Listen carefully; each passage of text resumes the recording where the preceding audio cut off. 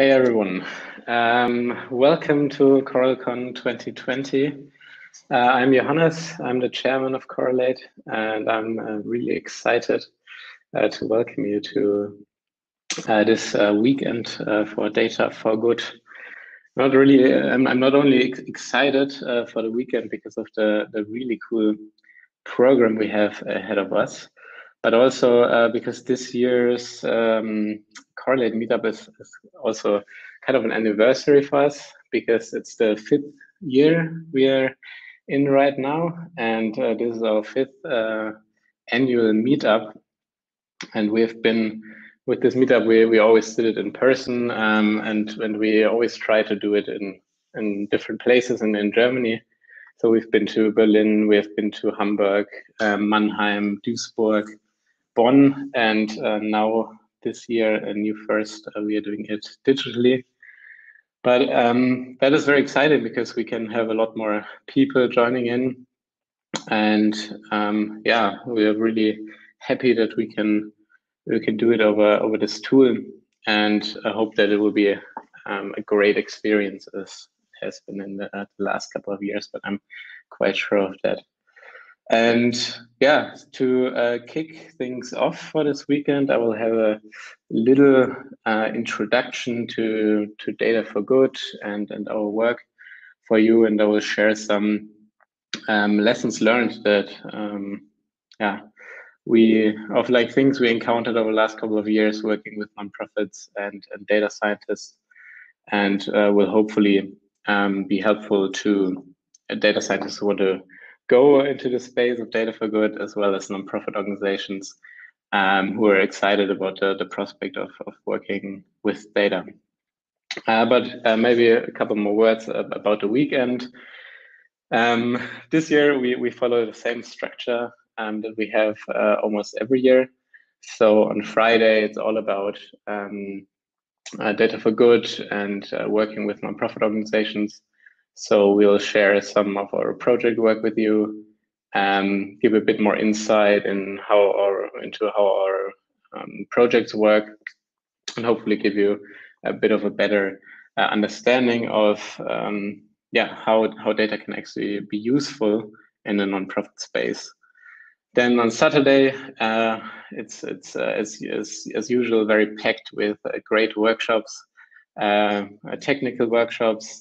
We always try to have workshops at different levels so that we can accommodate beginners in the field of data science, as well as more senior people. I think we have some really interesting stuff for everyone.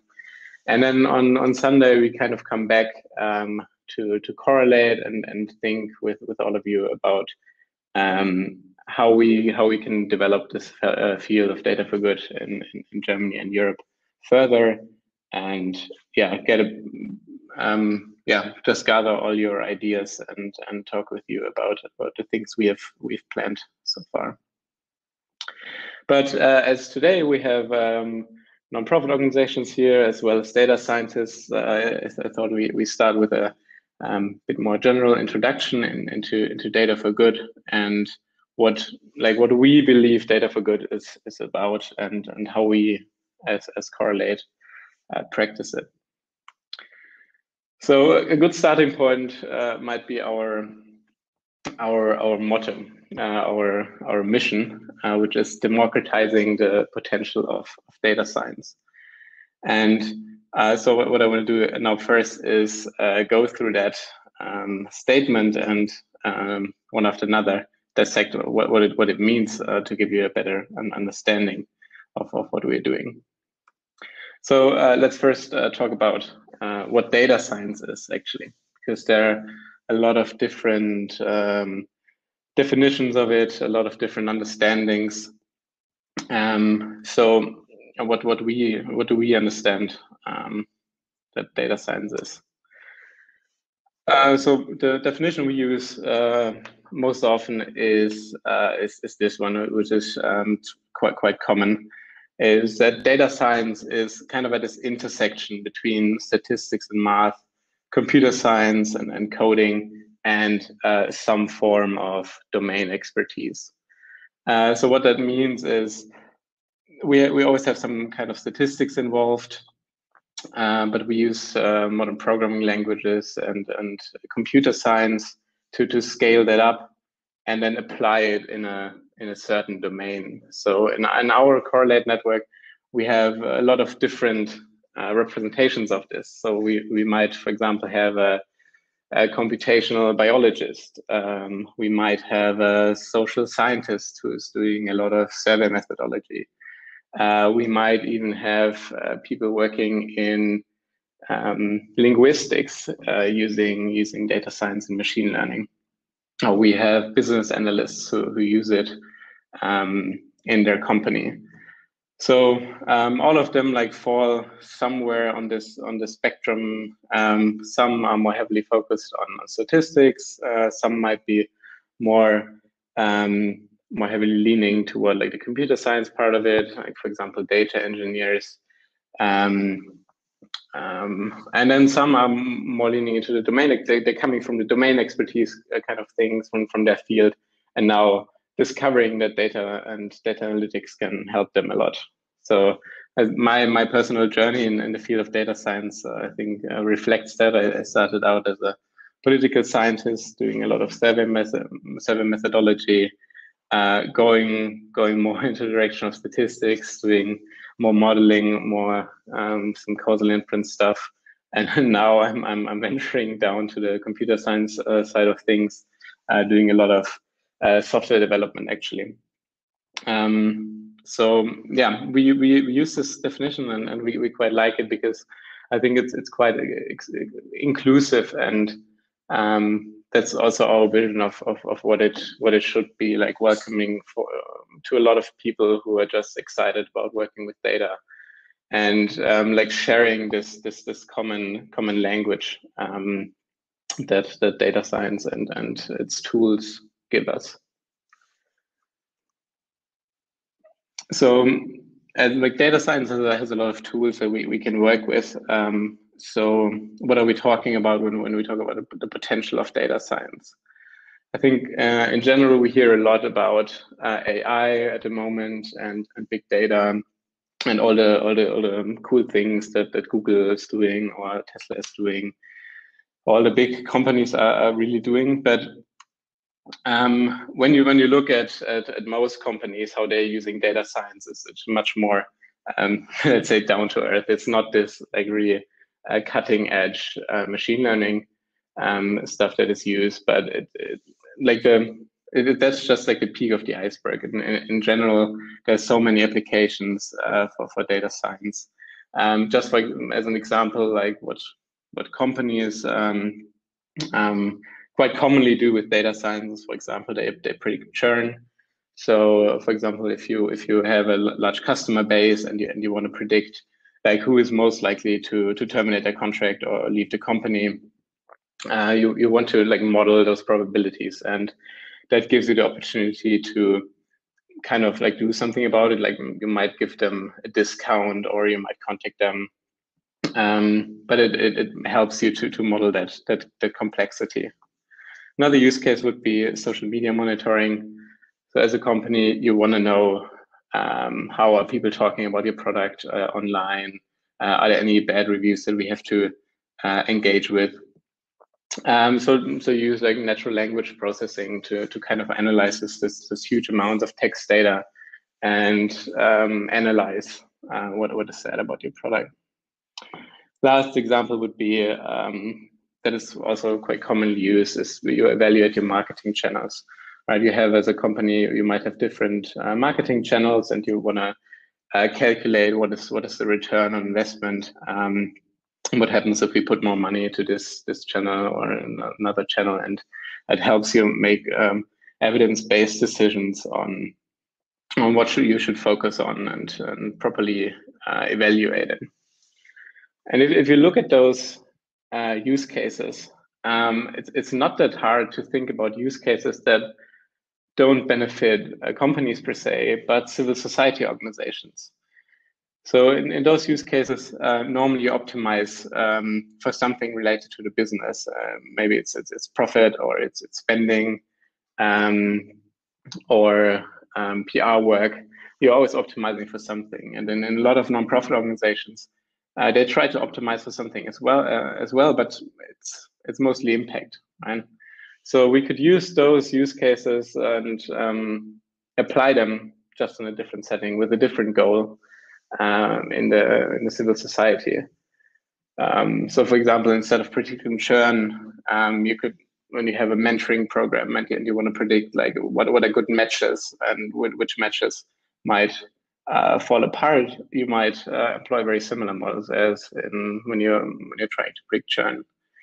Or instead of social media monitoring, you could work with a counseling organization that is doing counseling online for some at-risk groups, and you can use natural language processing to kind of like filter requests and distribute the requests to the people who are who can best deal with those incoming requests, and then reduce the complexity for this organization there as well.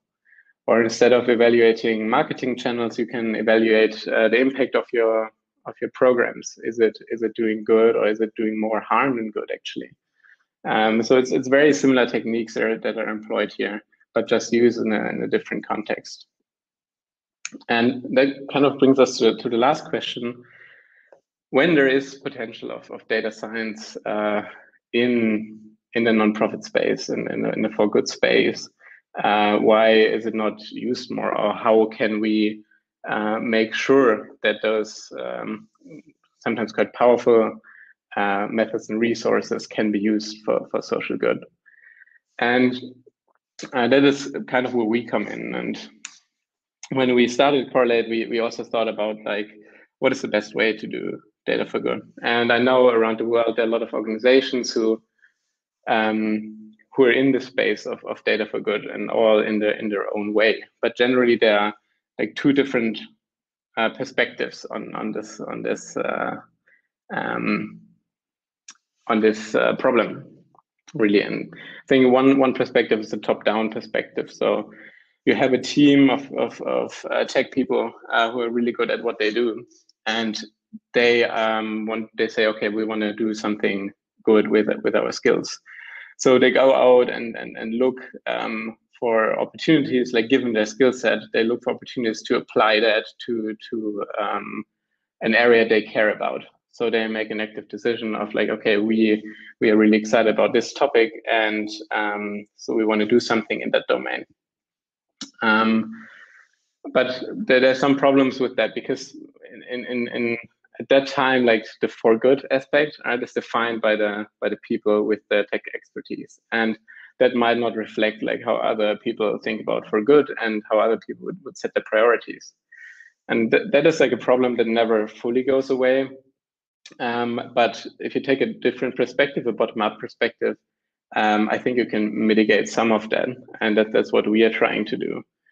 So with CorrelAid, we look at this pluralistic civil society. We look at all those different organizations with their impact logics, with their goals. And we as CorrelAid, we kind of want to be there as someone who has that tech expertise. And like, when somebody needs our expertise, they can come to us, and we try to help them.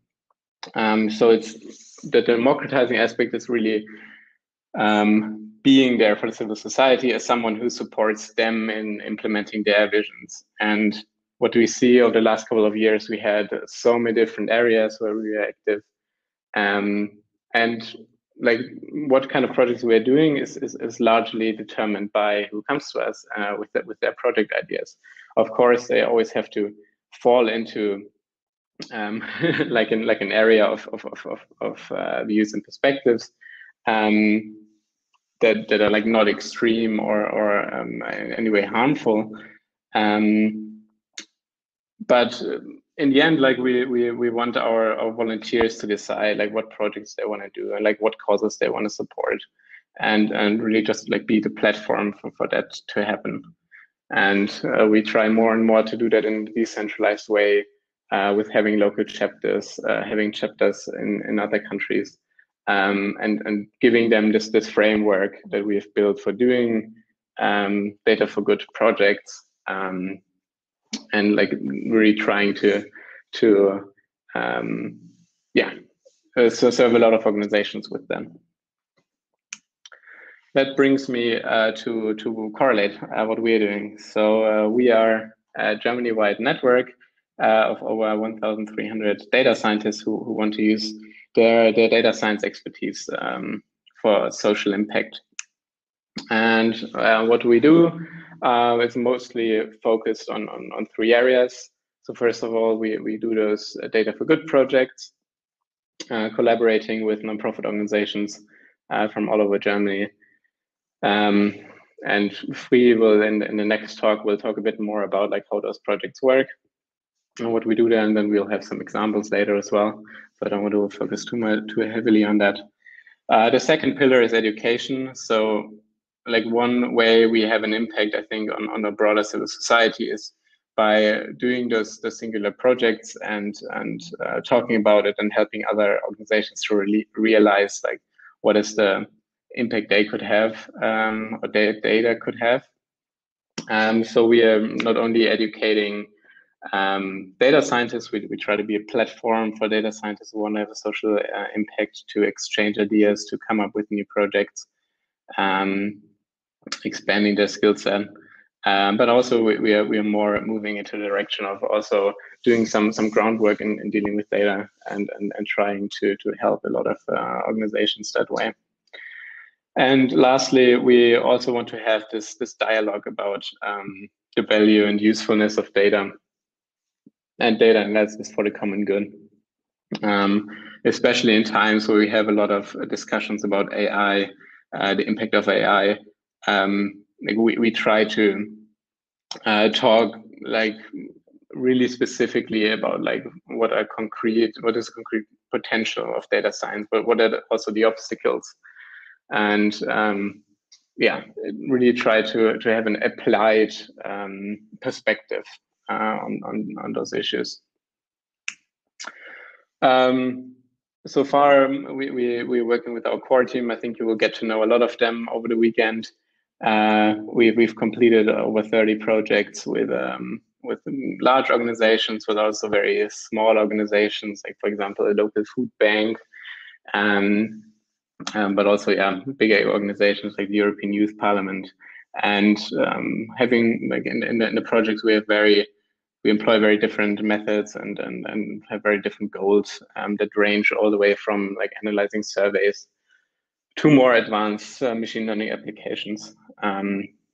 But I will get into a bit more detail about that in a second. Yeah, and then our workshops, our data science workshops that we try to do Germany-wide, but also in our local chapters. And I think you will hear a lot about them this weekend as well. So now I just quickly want to go over 4 lessons that we've learned, I think, in the last 4 years, and that also shaped our perspective of what it means to do data for good, mostly in a German context. So first of all, I think this might be the most important one of all. A problem where data is half solved. The founder of DataKind, an organization that was a bit of an inspiration for us when we founded CorrelAid, he once said, you have probably heard this saying that data science is 80% data cleaning and 20% actual modeling. So if 80% is data cleaning, then the last 20% are not modeling, but communication, and that is data for good. And I think that's right. Like it's really hard to find good data science problems. There are a lot of organizations coming to us, and they have some questions in mind, have some ideas about projects, but turning those ideas into good data for good projects is really hard. And that's mainly because we have to look at 3 aspects when we look at a data for good project, right? So first of all, is it impact oriented? And how we try to ensure that is that we talk with the organization about their theory of change, their impact logic, try to understand how they work, and how the processes work. And along this impact logic, we identify together points where we could help with data science, help them along that impact logic. And that is really important so that we kind of don't lose track of that and ensure that what we are doing is actually having an impact in that organization. But the other two aspects are equally important. So our project, of course, has to be feasible. So we are working with volunteers. We are not working full-time on those projects. So you also have to take into account what is feasible in 2-3 months with 4 or 5 volunteers. And you also have to, you really have to look at them and don't overestimate the resources, and but also don't underestimate what you can do in this time. And the last one is kind of this user-centric perspective that it really has to be useful for an organization. So the wildest machine learning model doesn't help at all if it can be implemented in the day-to-day business of that organization, or if the people don't feel comfortable using it, or if the results are communicated in a way that it doesn't really help at all, or it's confusing the organizations even more. So you really have to look at that as well. And finding a project that is in the intersection is really hard. And you have to be very creative of coming up with drafting good problem statements and building good projects on that. But that's kind of also what I've always found very exciting about the Data4Good work, is this creativity in coming up with good solutions. The second learning is kind of something it was an assumption of us in the beginning. That was also kind of like what we tried to build on as CorrelAid, but I think we validated it a lot of times in the last couple of years. The Data4Good is not a one-way street. And I like to think that our volunteers, when they do a project with an organization, they learn as much from the organization as the organization learns from them. And I remember a lot of project kickoffs and data dialogues where the data scientists and the representatives from the organization really got into the really in depth into the problems and talking about it from those both perspectives, bringing that in the domain expertise of the organizations and the data science expertise. And I think both sides can profit a lot from that. And also our project members can learn a lot from each other in the projects, because we have always very interdisciplinary teams. And it's very interesting to see how people do things differently in different disciplines.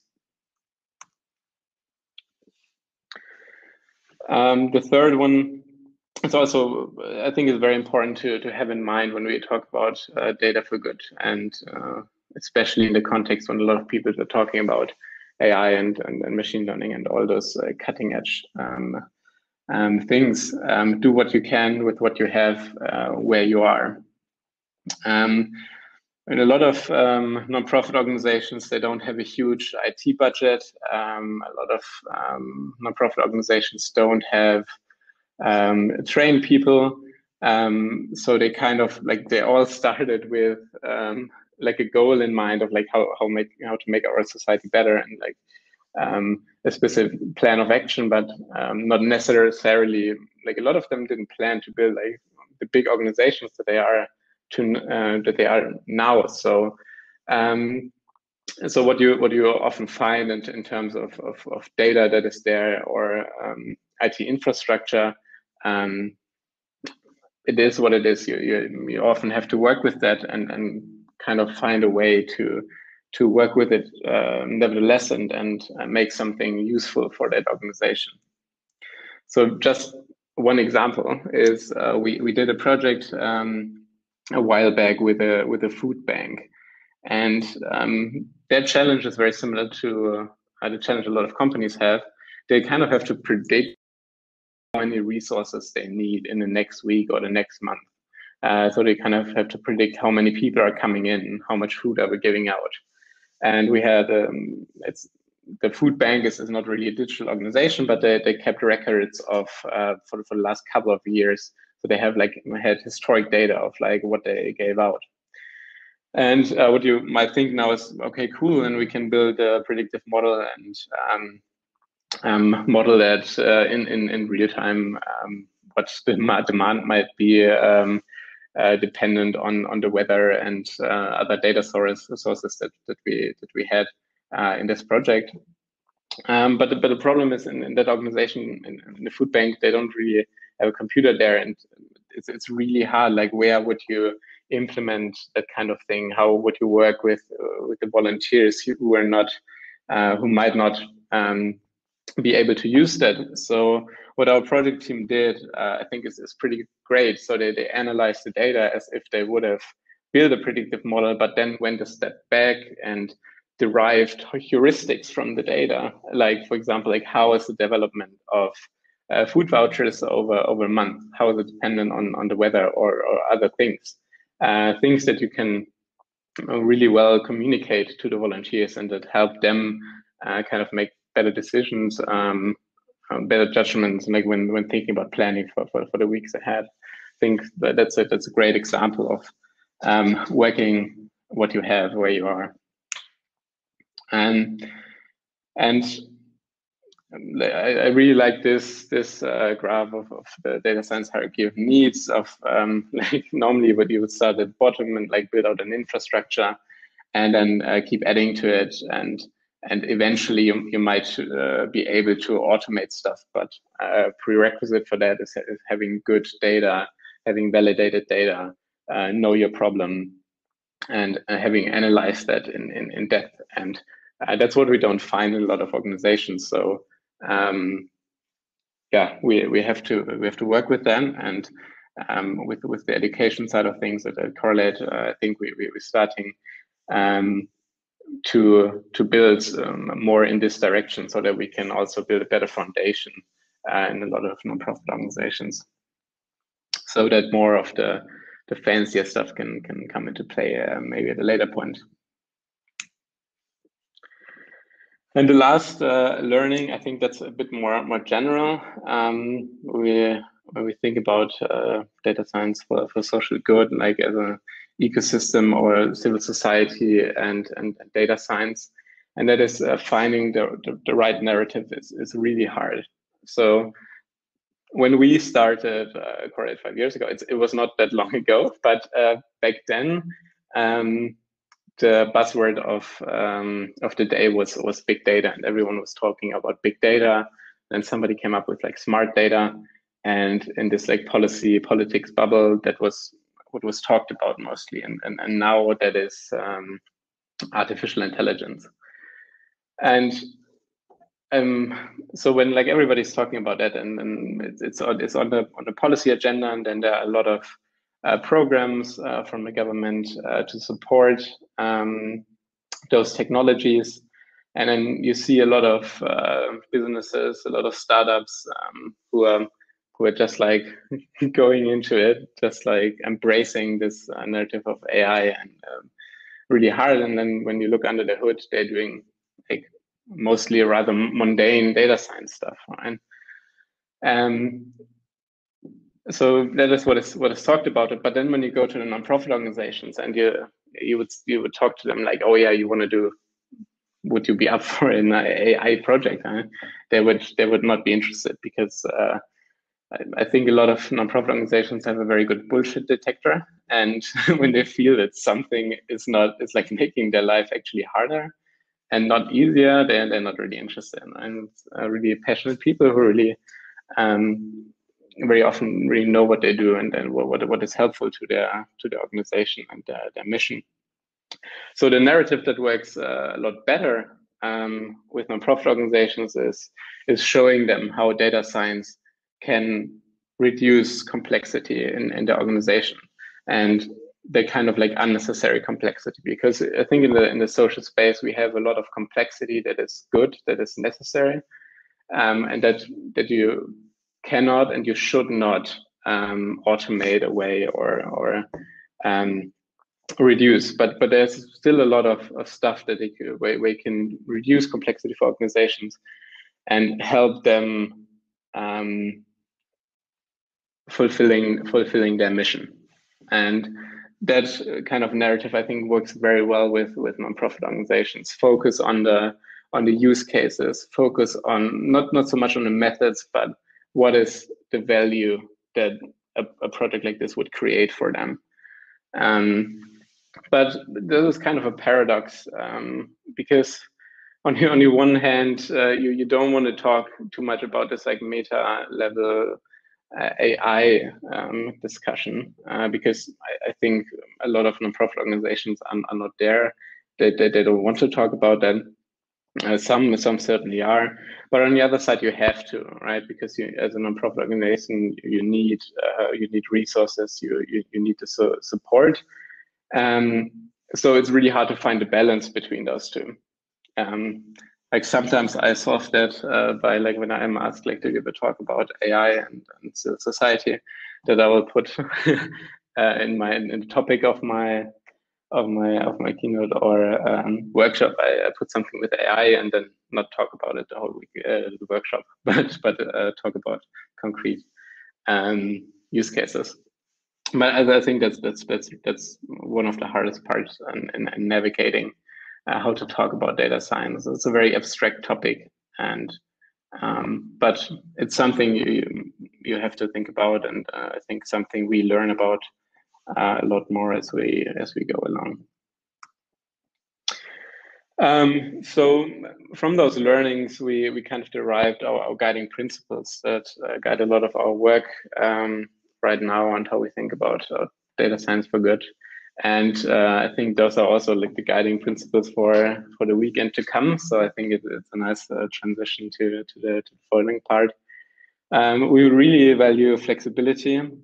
We know that we work with nonprofit organizations who have limited time, resources, and volunteers who work on weekends, do great stuff after work for us. So we always account for that and value that. Secondly, diversity. I think it is absolutely crucial that we have a very diverse set of data scientists out there in the world, not only in the social, in the data for good space, but in general. Having those different perspectives is extremely valuable in our projects and beyond that. We also believe in pragmatism, that you should always start with the needs of the organization, what is really helping them, and not like force to use like special methods or technologies. Like always start where the organization is. We also believe in knowledge management, and not only within CorrelAid, but also like sharing our knowledge, making it open source as much as possible, and trying to engage beyond what we do at CorrelAid. We really value appreciation. I think not only what our volunteers do, but what most civil society organizations under very precarious circumstances are doing is absolutely amazing. We're seeing it right now with COVID-19. What the civil society is doing is absolutely vital, and proves it once again how important that is. And we really want to value that, not only in our work, but we try to also communicate that beyond our work. And last but not least is data for good for us is about empowerment. I think we should get to the point that organizations can help themselves. I think that we always think that they should make the calls at the end of the day, that they should make the decisions, and we, with data science, we can just help them getting there and supporting that.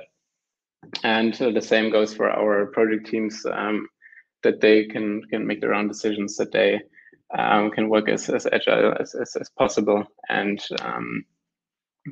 can reorganize themselves. So with that being said, just the team's on a bit over time. I first of all, before we start, want to thank our great organizing team, Frina and Isabel, most of all for organizing this. I think we already are very thankful for that. I'm really excited for the weekend. I also, at this point, really want to thank Google.org, who have been supporting us this year and will be supporting us next year in a really flexible way and giving us the resources we need to scale what we are doing at CorrelAid, and they are a big part of why this conference is possible. So thank you very much at that point. And now, yes, I wish us all a fun weekend, and I'm really looking forward to what is coming next. Thank you, Johannes. Oh, okay, perfect.